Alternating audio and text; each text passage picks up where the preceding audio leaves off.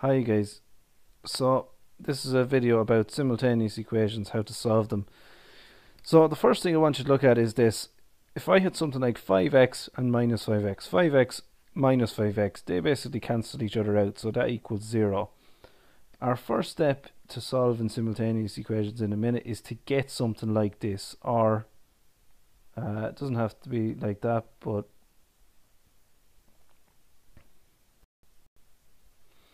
it could be minus 3y and 3y. So minus 3y plus 3y, they would cancel out, they would equal 0. Or if I had 4x and minus 4x, they would cancel out and they'd be 0. So just look at what I'm trying to get here. I'm trying to get the same number in front of either x or y, and I want one of them to be minus. So that's what I'm trying to get here as my first step. Now it won't really be clear why we're doing it yet, but I want you to practice that, because you'll find the first step a little bit easier in a minute. So if I was to say take maybe 3x and then I had a minus 6x here, I want you to think about what would you have to do to one of them to make it like those ones that I've just shown you. So what could I multiply? Now in this case, what could I multiply the top one here by? What could I multiply that 3x in order to get a minus and a positive and the same number in front of the x? Well, hopefully you're able to see that you multiply it by 2. So if I multiplied that 3x by 2, then you would get 6x and minus 6x. And then you'd be able to cancel them out like that. So or if I had minus y and 5y, what would I have to multiply one of them by to get something like that? So hopefully you can see that you'd multiply the top one by 5, because remember, minus y and minus 1y are the same thing. So if I multiplied the top one there by 5, I'd get 5y on top and I'd get minus 5y on top, and I'd just get 5y on the bottom. So the bottom wouldn't change. I'll just do one more quick one. So if I had, I'll just do a little bit more complicated. If I had 2x and 3x, alright, a little bit harder now. What you'd actually have to do is you'd have to do things to both of them. I mean, there's nothing you could multiply the top by that would make it equal to the bottom. Now, yeah, technically you could multiply it by 1.5, but we don't want to be using decimals in this, or fractions. So what I could do here is I could multiply the bottom one by 2, and then I could multiply the top one. I'd have to multiply by a minus to change the sign, because see the way both of these are positive? So if I multiply the top by minus 3, then I would get where the top would be minus 6x and the bottom would be 6x. So I just want you to practice that really quickly.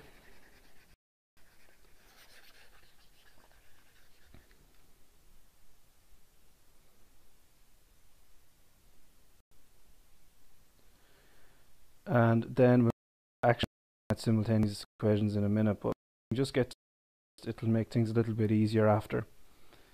So look at the first one here. I want you to think about what are you multiplying. Well, here you'll be multiplying the bottom one by something, so what could you multiply the bottom by to make it like that, where you get a positive and a minus, and then the same, you get a y on both of them. So if you want to just try all 9 of those for a minute, or just have a look and have a think about them, and then play on the video, and I'll go through the answers.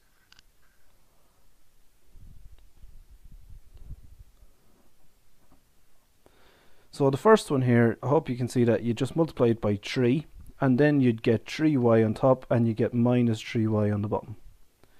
The second one here, b, now see, because they're both positive here, positive 4x and positive 2x, you'd have to multiply one of them by a minus. So if you multiply the bottom there by minus 2, you'd get 4x on top, and you get minus 4x on the bottom, and that's what we want, so that's good.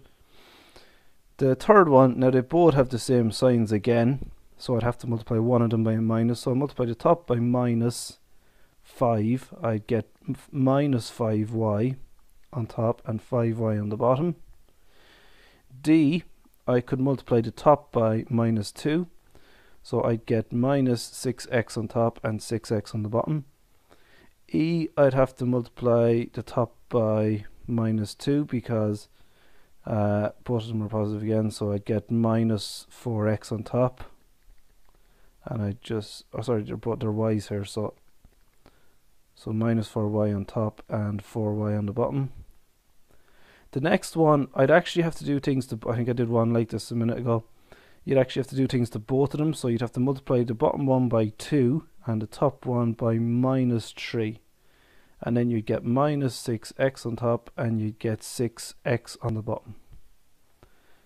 The next one of them is plus and one of them is minus already, but I've got a 4 and a 3, so what you could do is you could multiply the bottom one by 4 and multiply the top one by 3, and then you'd get 12y on top and minus 12y on the bottom. The next one, all I have to do is multiply the bottom one by 3, so I get 6x and minus 6x. And then the last one, probably most difficult one, but you'd have to multiply the top one by 2 and the bottom one by minus 7. Now, or you could multiply the top by minus 2 and the bottom one by positive 7, so then you'd get, then the top one would be minus and the bottom one would be negative. Sorry, the top one would be negative and the bottom one would be minus. But if you do it this way, you get 14y and minus 14y.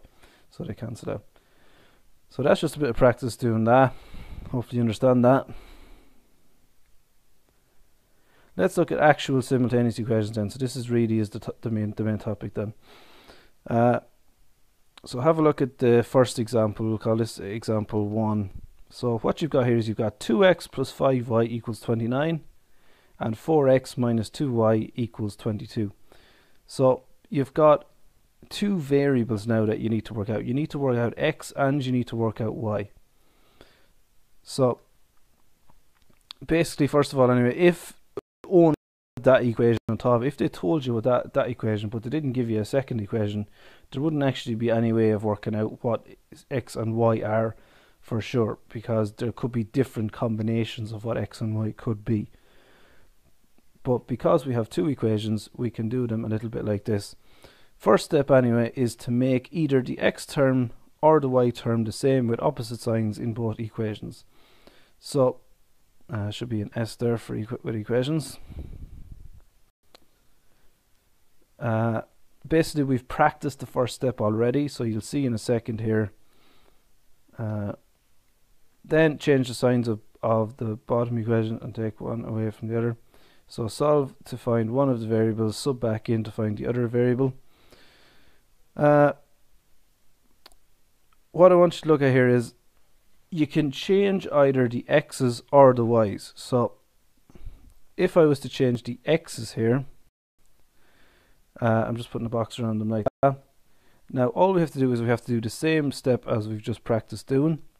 So if I was to make the x's the same where one of them is minus, what I could do is I could multiply the top one by minus 2.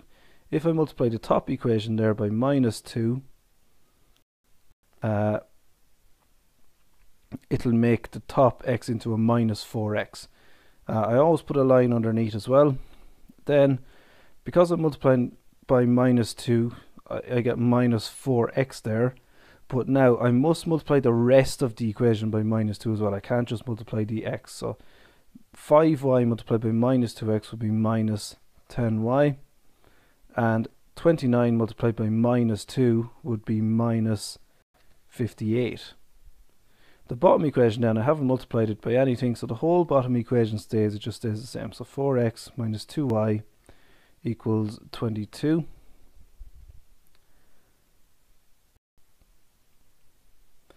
Now, so what happens here is, because I've got minus 4x and 4x, they both cancel out. So they would just cancel out as 0 if you think about it. So they're basically just gone. Then I'm going to add together these two, the minus 10y and the minus 2y. So minus 10y plus minus 2y would be minus 12y equals, and then I add these two together, so minus 58 plus 22 would be 36, so minus 36. Then because I know that minus 12y equals minus 36, I just need to divide by minus 12 here, and it works out what y is. So y equals, dividing minus by minus, so y would equal 3. So y equals 3 there. I've worked out what y is. The next step is to sub back in. So I'm going to take one of the equations from the question, and you can actually take the top equation or you can take the bottom equation. It doesn't matter which one you take, but I'll just take the first equation here and I'll just write it out. So 2x plus 5y equals 29. So I'm just rewriting the top equation again. Then, because I found out in the first part that y equals 3, I'm going to sub back in. So I'm going to get 2x plus 5 multiplied by 3. I'm putting a 3 in instead of the y, equals 29. So 2x plus, and I can do 5 times 3 is 15, equals 29. Then I'm just trying to find x, so I subtract 15. So 2x equals 29 minus 15 is 14. Then divide by 2, x equals 7. So that's that question finished. I found out that x equals 7 and y equals 3. I'm going to do another example.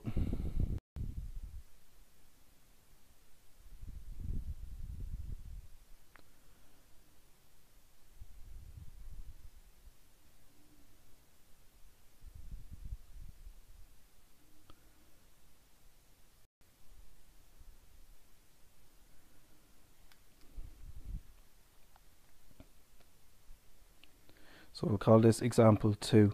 Now look again, so I'm going to change the x's this time again. No, I won't actually. I'll change the y's just to show you. So it would actually be easier to change the x's here, to change them like I did in the first one and just do it. And you can do it that way if you want to go try to do it that way. But I'm going to change the y's here just to show you an example of where you would change the y's. So if I was to change the y's into what I want, I could multiply, so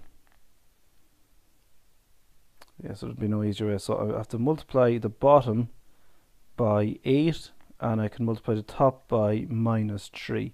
And watch what happens then. So on top, I'm going to get, you must multiply the whole top equation by minus 3. So I'm going to get minus 6x minus 24y equals minus 129.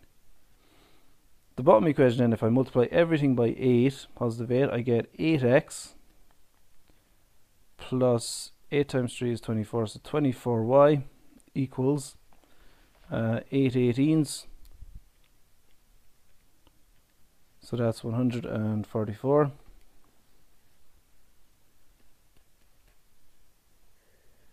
So now the y's will cancel this time. So I get minus 24y plus 24y, so I can cancel those out. Add these two then, so minus 6x plus 8x would be positive 2x equals, and then minus 129 plus 144 would be 15.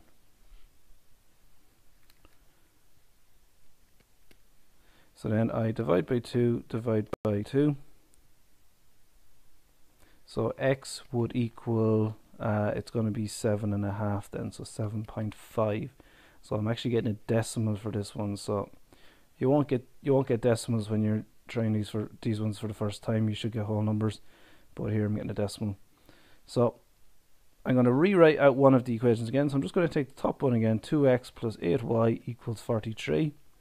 So 2 multiplied by 7.5 plus 8y equals 43. 2 multiplied by 7.5 is 15, plus 8y equals 43.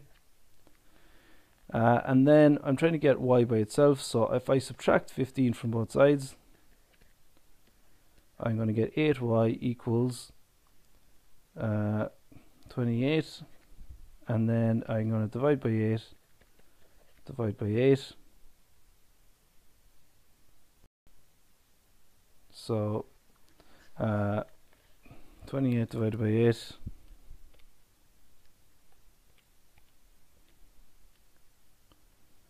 is 3.5. So y equals 3.5. So that's my final answer there. Now, I got decimals there, but when you're starting out and you do basic simultaneous equations, you shouldn't get decimals.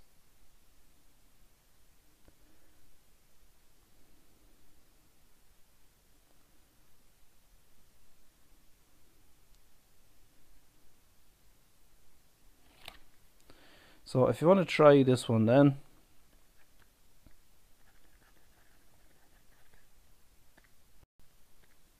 so first thing you can do anyway is put a line underneath, and then you're going to multiply. So you can either change the x's so that you get them to cancel out, or you can change the y's.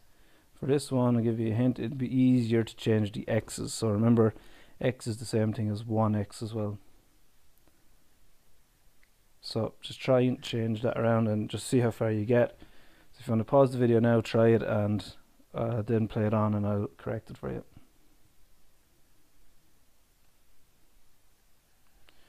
Right, so run through this quickly then. So if I'm changing the x's, I can multiply the top by, because they're both positive, I can multiply the top by minus 3. So if I multiply that 1x by minus 3, I get minus 3x. If I multiply, now just be careful here because I'm multiplying a minus 3 by a minus 2y. So minus multiplied by minus becomes plus 6y, that might have caught you out, equals, and then minus 3 multiplied by 9 is minus 27. The bottom equation just stays the same, so 3x plus 7y equals 1. So my minus 3x and my 3x, they cancel out with 0. 6y plus 7y is 13y equals, and minus 27 plus 1 is minus 26. Then 13y, so y is being multiplied by 13, so I divide by 13. So y equals minus 2. So y equals minus 2 there. So I've worked out what y is. Now the only job you have left is to work out what x is. So if I take the top equation again and just write it out, so x minus 2y equals 9. Now I'm going to put a minus 2 in instead of the y. So x minus 2 multiplied by minus 2 equals 9. Now x minus 2 multiplied by minus 2 will be plus 4, because minus multiplied by minus gives you plus, equals 9. And then x plus 4 equals 9, so I subtract 4 and I get x equals 9 minus 4 is 5. So x equals 5 there, so I found x and y again.